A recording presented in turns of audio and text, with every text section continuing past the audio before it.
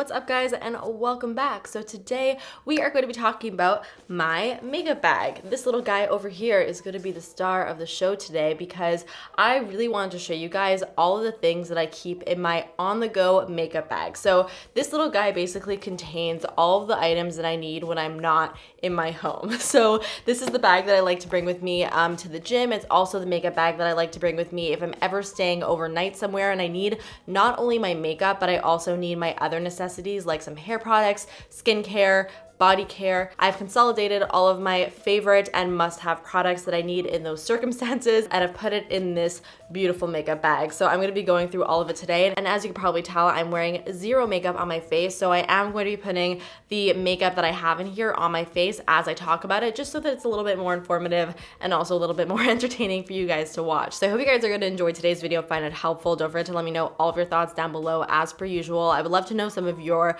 must-haves in your on-the-go makeup bag. What are some products that you really feel like you cannot live without? And also give this video a big thumbs up, and of course subscribe if you wanna join the fam. So without further ado, let's get right into it. All right, so first things first, let's talk about the actual makeup bags. I actually received this as a gift, so I'm not exactly sure where you can get this, but I will do some research and link it down below, I promise. But I gotta say, this is probably one of my favorite makeup bags that I have in my collection for a few different reasons. First of all, the actual quality and feel of this bag is so beautiful. It feels really nice and sturdy, which is awesome because I don't really like to baby my makeup bags. I often will just throw them around, especially because I like to bring this to the gym. I will just literally just catapult it into my gym bag, and I can have the products that are inside of it break. So it's really nice that this does have like a bit of like a harder exterior, so it's going to protect everything that's in there, which is A++. Awesome. Besides the look and feel of the bag, my favorite part of it is the fact that it has two different compartments, because I really don't like makeup bags that have just one giant pouch. I find them really difficult to sort of navigate, especially when I'm mixing toiletries and skincare products with makeup. It can sometimes get a little bit annoying to try and find what I'm looking for. So this bag does have two different compartments. The bottom one is a little bit larger, so that's where I keep my larger toiletry items, and then the top is where I like to keep my smaller brushes as well as my actual makeup item. So before we jump into the makeup part, I do want to first talk about all of my toiletries and all the products that I basically always have to have with me. So first, let's talk about skincare. So the main thing that I try and do when I'm packing a makeup bag is not to include options, because that's just going to be a recipe for disaster when you're trying not to like overpack or overstuff your makeup bag, and it's just not necessary. Take what you need, take what you know you love, and that's it. So for my skincare products, I like to bring 4 different products. I have my face wash, my face moisturizer, my lip balm, and then my makeup remover. So for my face wash, one of my go-tos for a really long time has been the First Aid Beauty Pure Skin Face Cleanser. This is just a really simple, gentle cleanser. There's really not much to say about it. I've been using this stuff for years, and I like the size of this. I like that it's not too big or too bulky, so it really fits great in a smaller makeup bag. For my moisturizer, this is actually a little bit newer in my life, but I've been really enjoying it. It's the Dr. Jart Cicapair Derma Green Solution Tiger Grass Cream, and this is basically for sensitive skin with redness. Because it is winter right now, my skin has been feeling really extra dry, flaky, and red, so I picked this up hoping that it would help it out, and I've actually been really enjoying it. And I also really love to wear this product underneath makeup, and I feel like when I have this product on, I don't have to go in with like an extra moisturizing primer, which is awesome because that means I don't have to pack another primer in my makeup bag. So this sort of does a little bit of like a 2-in-1 for me. For my lip balm, one of my current favorites is the Clarins Hydra Essential Moisture Replenishing Lip Balm with Blue Lotus Wax. This is just, again, a really simple lip balm, but it works really, really well. It makes my lips feel so nice and like juicy and luscious and just really moisturized. This is such a must for me, again, especially since it is winter time. It's super dry outside. I put so many layers of this on my lips. For my makeup remover, this is one of my favorites. It's the Clinique Take the Day Off Makeup Remover for lids, lashes, and lips. This is a little travel size version. I actually got this as like a point perk at Sephora. When I saw that they had this as a point perk at Sephora, I got, I'm not kidding, I think like 5 of them at once because I use these so much, especially when traveling. So besides skincare, I obviously like to also bring my deodorant with me. And this portion of today's video is in partnership with Kopari, which is so awesome because I have been using this deodorant for probably like 2-ish months now. I actually picked it up because Whitney Simmons was raving about this in one of her monthly favorites videos. So I picked it up right after watching that video, and I've been using it pretty much ever since. So I was very, very excited when Kopari reached out and wanted to partner up with me and to talk about this deodorant because I use it every single day, and is by far one of my favorite natural deodorants that I've ever tried. So this is pretty much an aluminum-free natural deodorant, and if you have ever tried a natural deodorant, you know that it's not the easiest to find one that actually works. I have tried so many different types of natural deodorants because I really like to make sure that my deodorants are aluminum free and don't have really gross ingredients in them.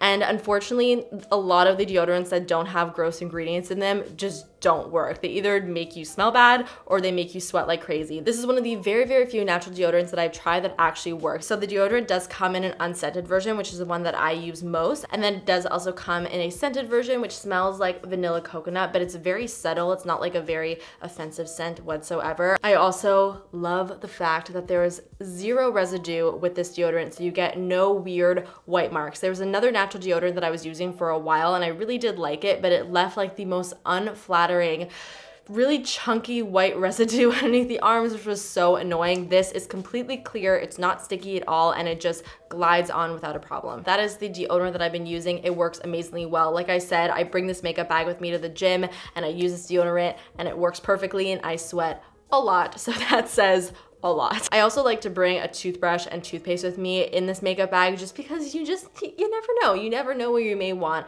a little bit of like fresher breath. So I have been using the Kopari coconut toothpaste, which tastes delicious. It is minty coconut flavor, and I never thought that I would actually enjoy the taste of toothpaste as much as I enjoy this one. It honestly tastes sort of like candy. If you're curious about the other Kopari mouth-centered products, they also have these little sachets. They're coconut oil for pulling, and they're all flavored. There's mint, pina colada, and vanilla coconut, and what you do is you basically just like soften it up in a little sachet, you put it in your mouth, you swish it around, and it's supposed to make your breath smell really nice and fresh, and it's supposed to just like clean your teeth. I actually haven't tried this one yet, but I am looking forward to trying it out. All right, so now moving on to hair products. The only hair product that I like to keep in my makeup bag is just a dry texturizing spray. This is the Orbe dry texturizing spray. This stuff smells like actual heaven. I like to definitely bring a heavily fragranced hair product with me because, like I said, I bring this to the gym. Sometimes I do get a little bit sweaty or a lot sweaty, and I want to sort of freshen up my hair by adding a little bit of fragrance so that I don't smell bad. And it's a texturizing spray, so it just gives my hair some really nice texture and volume. I actually have another lip balm in here. This is the Lano Lips Tinted Lip Balm. So if I'm feeling a little bit fancier and I don't want to go with like my normal non-tinted lip balm, then I will go with this one. It's still really nice and hydrating, but it has a really beautiful soft pink finish to it, which is just super flattering,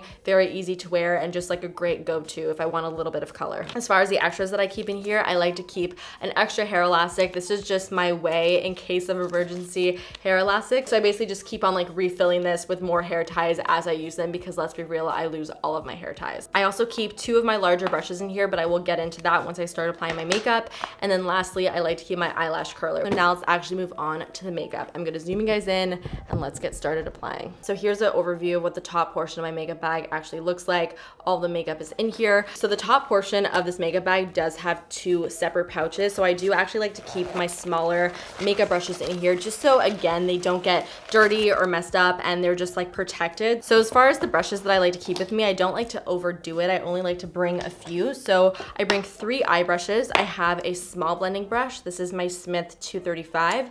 A larger blending brush. This is my Smith 232. And then I also like to bring a little tiny detail brush. This is my Morphe & Jaclyn Hill JH42, which is like the perfect small little smudger. And then for my larger brushes, again, I keep it simple. I have a small little blush brush. This is actually my Rouge gift from 2018. I have a bronzer brush. This is my Zoeva 108 Face Finish. It's a really nice, precise, but fluffy brush. This brush over here is what I like to use to apply my under eye powder. It's a Sigma Spotlight Duster F37. It works really nicely right underneath the eyes. And then for my foundation, I've been using my Morphe & Jaclyn Hill JH03. So for my foundation, the foundation that I've been keeping in this makeup bag for quite a while actually has been the YSL Touche Éclat All-in-One Glow Foundation. I really like this because it's very lightweight. It's really glowy. It's sort of like a no-fail foundation for me. It also does have some really nice coverage, and it's just like a really easy foundation for me to wear. But the reason why I do really enjoy bringing this foundation with me in particular is because it is pretty buildable. I am able to get pretty close to like a medium full coverage with this as long as I build it up, and I am also able to get something pretty light and sheer if I just use a really small amount. So I do like to have that versatility. Next up for my concealer, I have been using the First Aid Beauty Hello Fab Bendy Avocado Concealer. I've been using this quite a lot recently. It's one of my current favorites. It's a really great, just everyday concealer. It has really nice coverage, super lightweight. It doesn't feel heavy or look heavy underneath the eyes, and it works really well. So I always take the same brush and just use that to pat it out. And by the way, if you're wondering what shades I'm using for the foundation, I'm using B40, which is, like I said, a little bit too dark for me, and the concealer is in number 2. Next up for my powder, I like to bring my Charlotte Tilbury Airbrush Flawless Finish Micro Perfecting Setting Powder in one fair. As you can see, I'm actually hitting pan on this product. That's how much I use it. This is one of my favorite powders to use to set my under eyes with because it's really nice and brightening. It's also very lightweight. It never looks heavy. And I also will always use this to set sort of just like the center of my face, just so things don't move around. For all my makeup bags, I almost always like to bring pressed powders with me. There's a lot of loose powders that I really love. They're just really bulky and take up a ton of room and honestly pretty messy. So especially when I am getting ready in like a public area, like at the gym, I don't like to have like messy products with me because they'll start to get all over the place. It'll get a little bit just annoying. So for my bronzer, remember when I said not to bring options? This is the only thing that I have options for, but most of the time I do use them together. So the very first bronzer product that I like to bring with me is a cream bronzer, and this is my Nude Sticks Bondi Bay. Are you surprised? You guys know this is one of my favorite cream bronzers. This one is actually almost completely finished. So I do like to bring a cream bronzer because it just gives a little bit more of a natural look. And if I want a bit more of like a no makeup look, then this is great. But if I don't want a no makeup look and I want my bronzer to be a little bit more intense, then I will layer this with a powder. And by layering it, it also makes it last a lot longer. So normally I just take the same brush that I've been using for my foundation concealer and just blend that out.